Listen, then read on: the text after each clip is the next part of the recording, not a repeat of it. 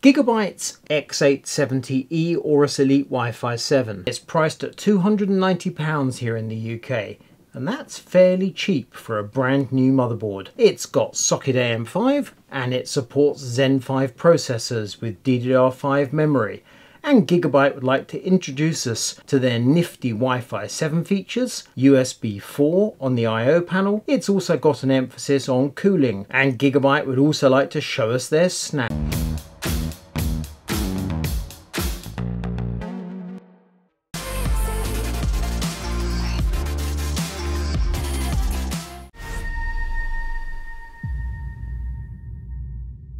On the face of it, Gigabyte's pulled off a neat trick with the X870E Aorus Elite Wi-Fi 7. The name claims great things. X870E is AMD's latest and greatest chipset, and Elite, well, let's face it, that has to be top of the stack, doesn't it? Although Master also sounds like it's top of the stack. But on the face of it, this is the absolute business, and yet the price is more mid-range. Just under £300 including VAT here in the UK is certainly mid-range.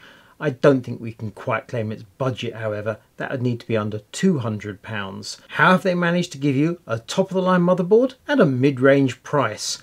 Well, for one thing, let's be absolutely straightforward here. X870E is the same as X670E. It's just a naming thing. The one difference is that with X870E, you definitely get two USB 4 ports on the I/O panel. That's true of every X870E and every X870 motherboard on the market.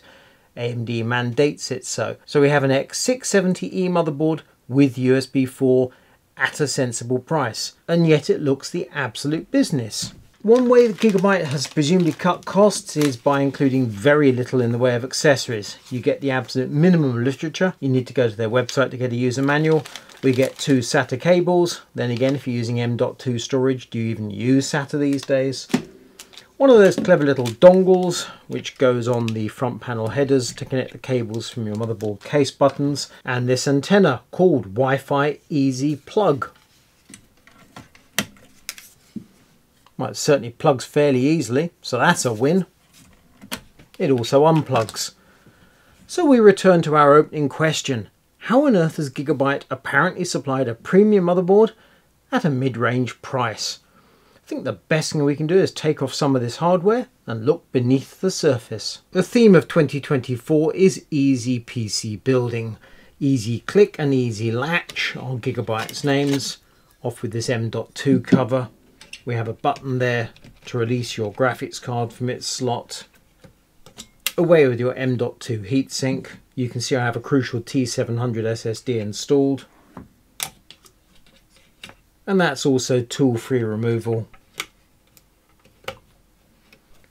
and installation.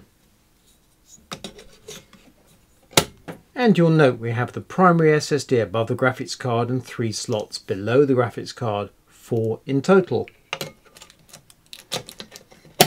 Earlier I removed all the heatsinks from the motherboard to reveal the PCI Express slots, the M.2s and the VRMs. The VRMs are arranged in a 16+2+2 configuration and are rated each at 60 amps. They are cooled by VRM Thermal Armor Advanced, and the main M.2 has a Thermal Guard L. The 3 expansion slots from top to bottom, PCI Express Gen 5x16, PCI Express Gen 4x4, and PCI Express Gen 3x2. The storage is 3 M.2 Gen 5x4 and 1 M.2 Gen 4x4, along with 4 SATA 6 gigabit per second. For USB support, on the rear I/O panel we have 2 USB 4 Type-Cs rated at 40 gigabits per second and 2 USB Type-As rated at 10 gigabits per second, along with 4 USB Type-As rated at 5 gigabits per second. We also have internal headers for 1 USB-C rated at 20 gigabits per second, 2 USB Type-As rated at 5 gigabits per second. On the rear I/O panel there are 4 USB 2.0s,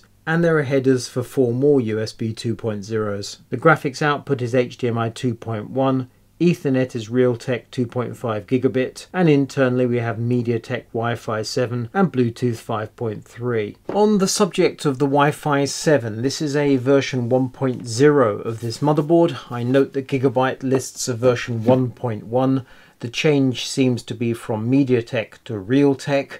I had no problems with the MediaTek hardware whatsoever. In fact, it was very nice. Whether the Realtek hardware is better, more reliable, perhaps they're dual sourcing, no idea. But there might be something to bear in mind. One of the features I like about the board is that you have this ventilated rear I/O panel, which allows air to get from the heat sinks and to the outside, which is good, or I suppose cooling air might get in. But either way, instead of having a dam to prevent hot air from getting past the VRM heatsinks, we have something to help. There's no active cooler, it's just a little bit of ventilation. The layout of the board I like, it's very good. Headers and connectors across the foot of the board, 3 fan headers grouped together there, as I've already shown.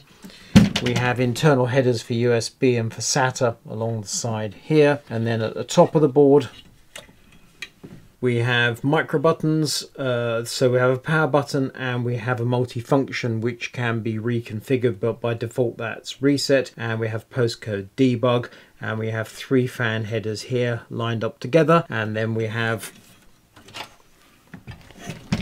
the 8-pin EPS. Sometimes you'll find an extra fan header in that location there, which can be a bit awkward to reach. We haven't got that, it's purely power. The layout works well. There are plenty of features packed into this ATX design. I'm glad that Gigabyte hasn't felt the urge to go for eATX, because that can lead to more hassle when you put your motherboard in your case. More space required, and in this instance I don't think it will bring anything to the party.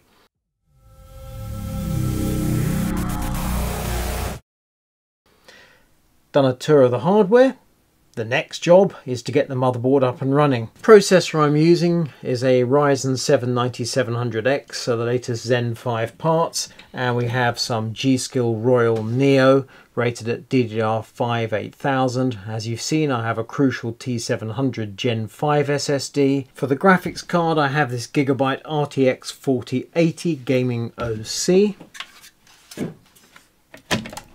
And my test PC is powered by the latest Seasonic Focus GX1000, which is ATX3. This power supply was rated by Alan, not this power supply. He had a black one, I've got the white one, and he liked it a very great deal. And the first job, once the system was running, was to update the BIOS. Slightly surprisingly, there are a few BIOS updates available already for this brand new motherboard. The process was as straightforward as always. Once the system was updated, I was able to set a fan curve for the cooling system and to enable Expo for our G.Skill memory. Once the PC was in Windows, we used Gigabyte's Control Center software to update all the drivers and also to install some of Gigabyte's utilities.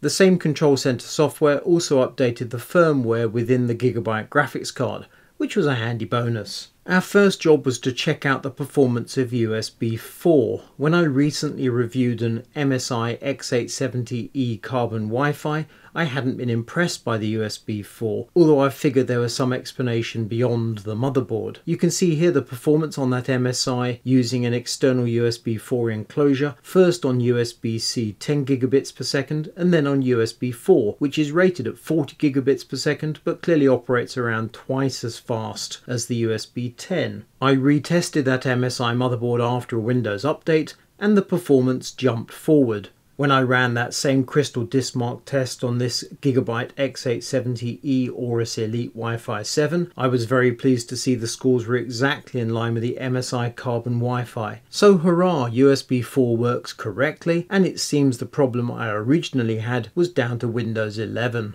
And now let's look at some other performance charts. Starting with Geekbench 6 multicore, we see the Gigabyte beats the MSI by a margin of a couple of hundred points, both motherboards using the same processor and the same memory. Moving on to Cinebench R23 multicore, the roles are very slightly reversed, with MSI beating the Gigabyte by a small margin. The AIDA 64 memory bandwidth test is more about the memory than the motherboard, and we see the Gigabyte performs very competently and beats the MSI on the same memory by a very small margin. 3D Mark CPU profile is pretty much a dead heat between the Gigabyte and the MSI, and our takeaway so far is that Gigabyte's doing a decent job. And we move on to tests that combine CPU and graphics, and in 3D Mark Time Spy we see Gigabyte beating MSI by a very small margin, which is quite satisfying when you consider the Gigabyte is significantly cheaper than the MSI. And then we move on to gaming. 1080p on a high preset, and Gigabyte beats MSI by 3 FPS both in terms of average and 1% lows. Avatar Frontiers of Pandora at 1080p on Ultra preset is essentially a tie between Gigabyte and MSI, but Gigabyte is slightly ahead on the 1% lows. Assassin's Creed Mirage on Ultra High preset at 1080p, you have to say the Gigabyte and the MSI are tying on this one. Cyberpunk 2077 at 1080p Ultra preset, Gigabyte beats MSI by just a tiny margin. And the same is true in Total War Pharaoh at 1080p on Ultra preset. Gigabyte for the win. As a world-leading manufacturer, Cyberpower PC UK expertly builds each PC with the largest range of parts available in the UK. We handle all your packages with care and ship them directly to you on next day delivery. Visit cyberpowersystem.co.uk.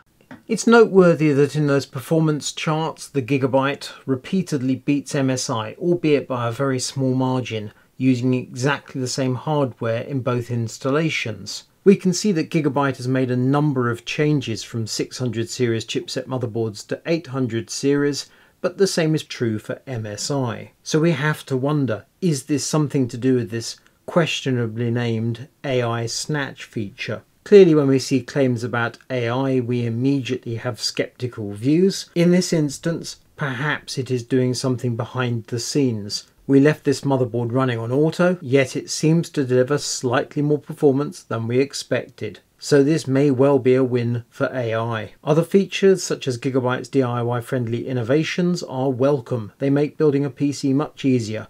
But we've seen all these features before from other motherboard manufacturers. We particularly like the easy debug zone, however those buttons are very small and they're crammed close together. If you've got a good view of your motherboard on the test bench, it's not a problem. Inside a case, however, it's a different story. And the layout of the BIOS is also good, and Gigabyte's BIOS have been a pleasure to work with for many years. One point I haven't particularly laboured in this review is about the VRMs. We've got 16 by 60 amps, which is more than enough to deal with a Ryzen 7 processor. And the thing is, they work perfectly well. They've got chunky great big coolers on them. In my testing, I didn't see a temperature above 65 degrees Celsius, albeit with ambient temperatures of around 20 Celsius here in the UK at this time of year. The thing is, 60 something Celsius is lovely and cool in my opinion. However, the current crop of motherboards are all very good. 65 Celsius is actually relatively warm. Many boards are operating in the 50s these days, so the VRMs are nothing particularly special, but they're absolutely up to the job. And we come to my conclusion. Pros and cons. The good points first. You've got support for 4 M.2 SSDs in total, 3 of which are Gen 5. The Wifi7 works well, and the easy plug antenna is a neat feature. As I mentioned, however, earlier, there might conceivably be a question mark over the MediaTek hardware versus Realtek. The motherboard is good value for money at under £300, and you've got decent performance with DDR5 8000. I'm not suggesting for a second 8000 is required, but it's not particularly expensive memory. 6000 will do you nicely, but you do get an extra couple of percent with 8000. Cons, the negative points. The 2 bottom expansion slots are rather basic. The bandwidth has been given over to storage is my opinion, so those 2 slots you can pretty much ignore. Having said that, apart from your graphics card going in the primary slot, do you actually have anything to plug into those 2 slots at all? And secondly, the layout of these micro buttons is a little bit fiddly. But that's a fairly minor complaint. Overall, I've been back and forth on my score. I came close to giving this 9 out of 10 a must-have. I've just fallen on the side of 8.5 out of 10 and worth buying. Either way, it's a good motherboard at a fair price. Head over to kitguru.net to read our news and reviews, and don't forget we're also on TikTok.